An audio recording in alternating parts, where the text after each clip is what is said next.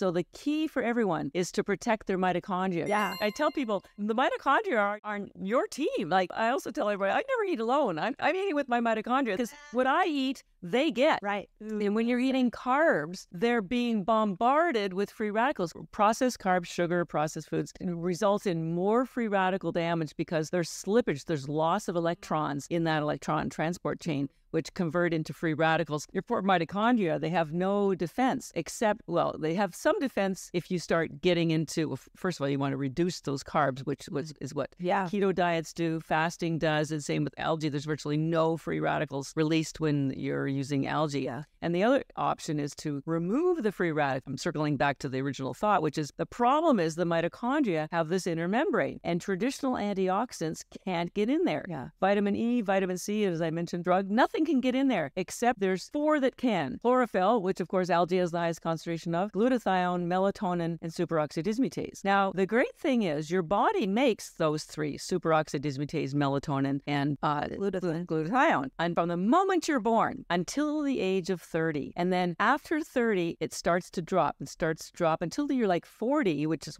a lot of your audience, and 50, it's even worse, and 60, 0. And those are the antioxidants that can get into that inner membrane to stop free radical damage. But after 30, you're screwed. Yep. Algae has the highest concentration of all 3 of them in the world, and you can't get them. Superoxidismutase doesn't exist in any other food. Glutathione, there's the minuscule amount in meat, but otherwise virtually non-existent. And even if you get a glutathione injection or drip or something, it has a very short half-life, which means it disappears in your body within about half an hour or an hour. So when you take it as a food in algae, you're constantly feeding in that glutathione so they can get in there to stop the free radical damage. Right. So you can, and so while the spirulina is stopping that free radical damage, by the time you're 30 or 40 or 50, you've also accumulated more and more toxins. Yeah. And that's where the chlorella comes in.